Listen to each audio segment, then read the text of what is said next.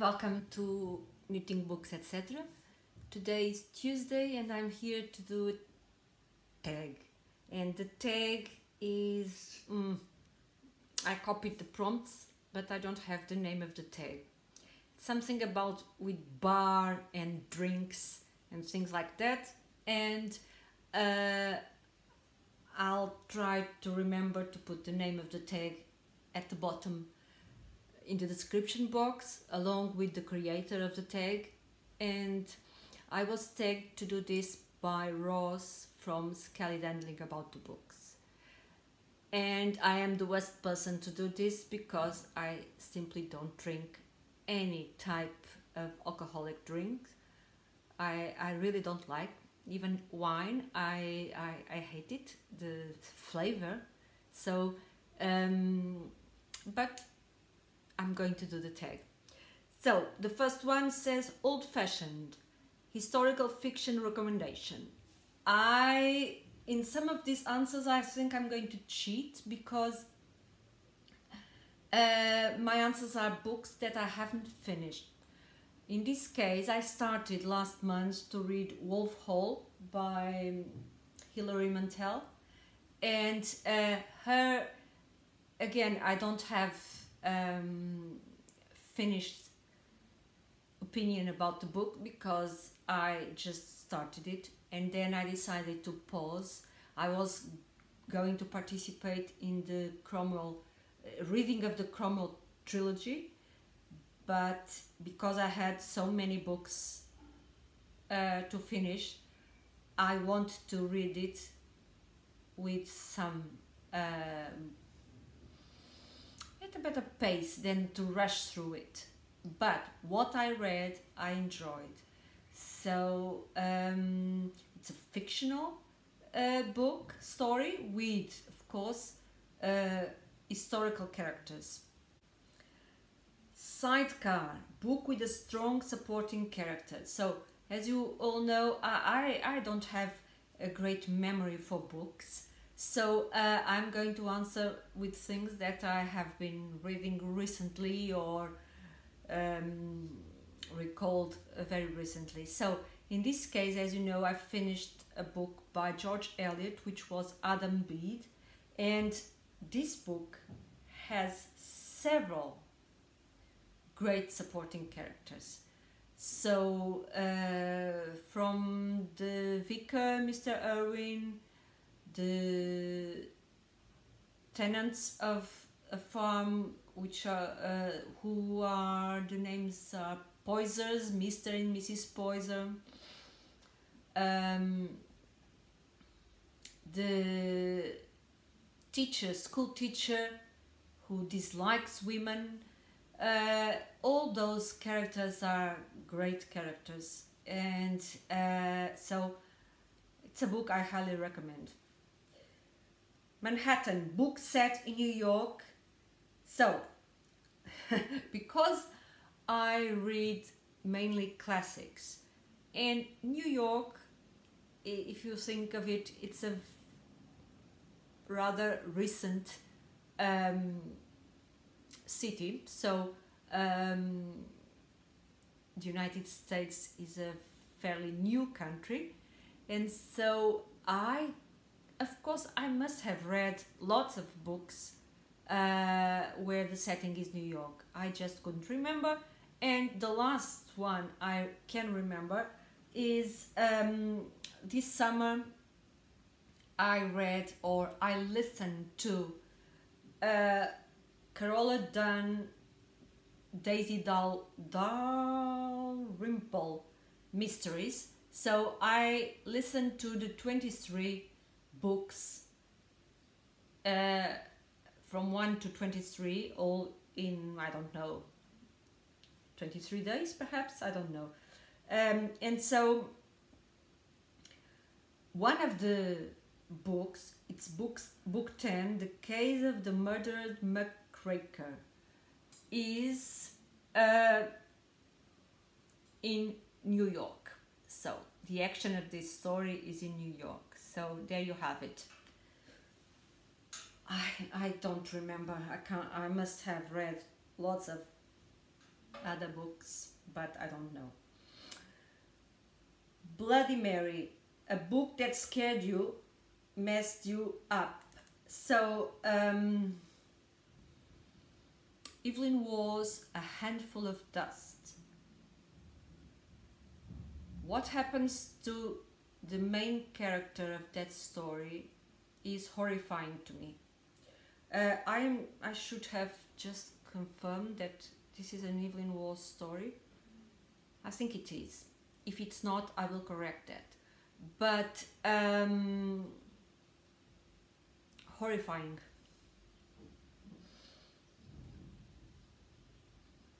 Book that kept you reading into the night. So recently in March I read several mystery novels, and mystery novels are novels that normally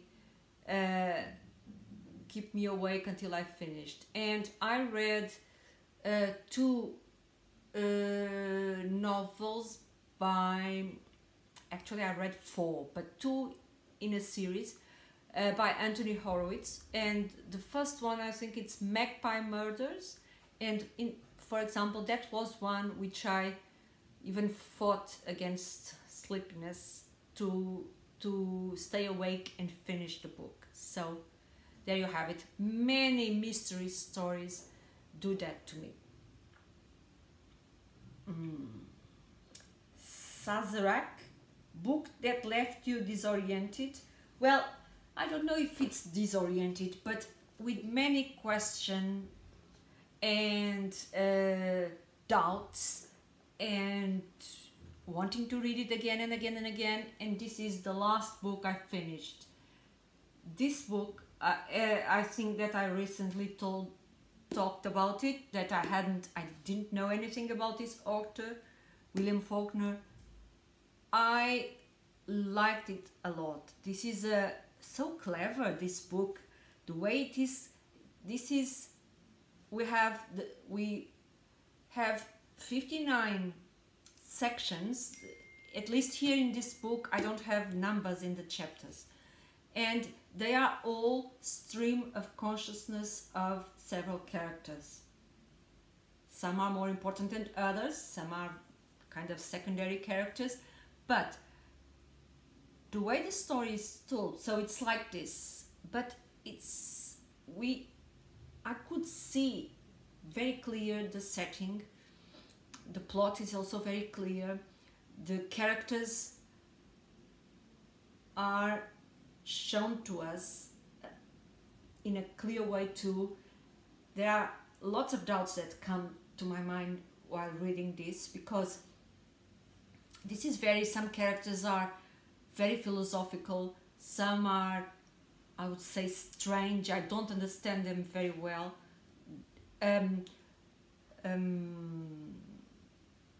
There are situations here where, for example, normally we see the stream of consciousness of the characters and they talk about what's happening where they are, but there is a moment where one of the characters suddenly starts talking about things, and I was thinking, but he's not there, how does he know this? So he becomes kind of an omniscient narrator.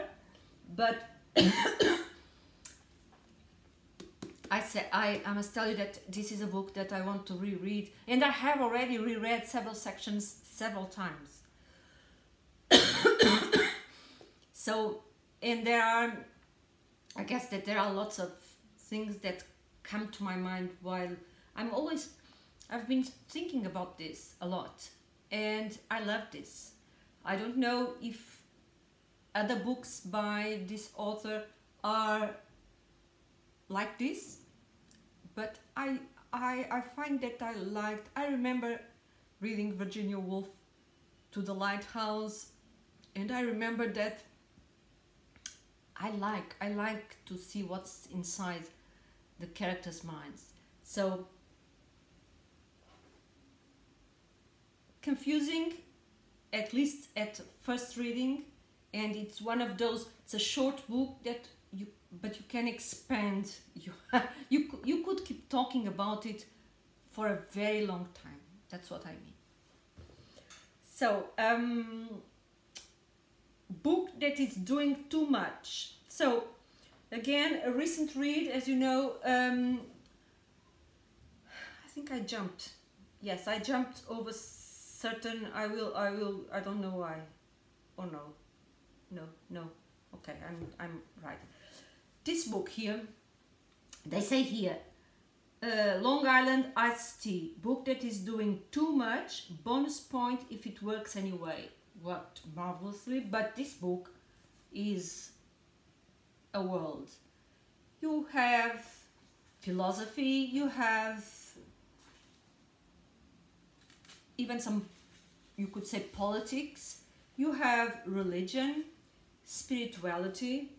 You see there's sections where we are between monks, there are sections where we are family relationships, there is a murder, there is a police investigation, there is court scenes,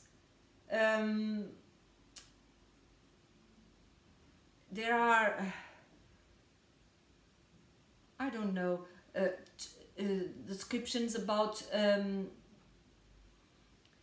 some misery, people that live in great difficulties. There are what? There's everything here, I guess. So the book is actually divided in 12 books and an epilogue, and I guess that each book there is love relationships, there is those called love triangles, there is everything here. So, and there are also very strange things that I don't quite understand, or at least many of these characters have several passions which are not easy for me to understand. So they are very dramatic, and but very good book.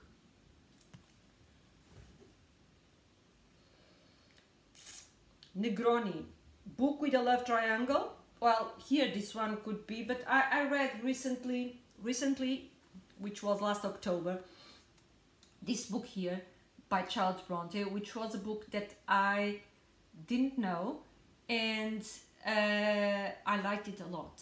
Many people dislike the main character, Shirley. There are actually two female main characters, but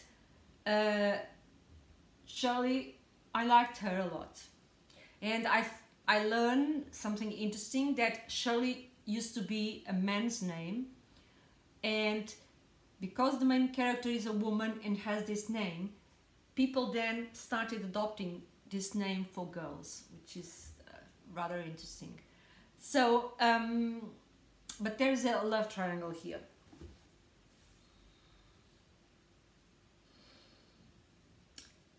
Bay Breeze, book with light, chill, heartwarming vibes. So I'm reading the Chronicles of Barsetshire by Anthony Trollope, and I am in the middle of the third book, and all these books are have very heartwarming vibes for me.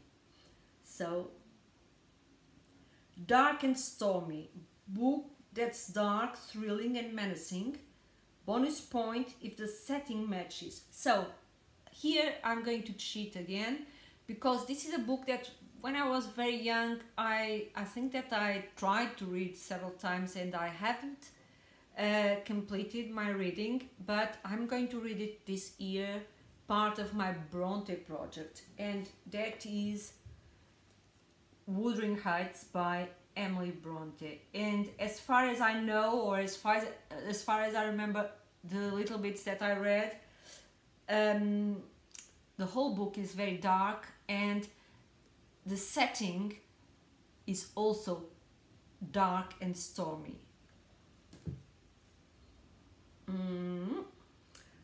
And Martini, classic recommendation. So I have been reading and am still reading The Divine Comedy by Dante, and I feel a little bit sorry that I haven't read it before. So I highly recommend reading The Divine Comedy.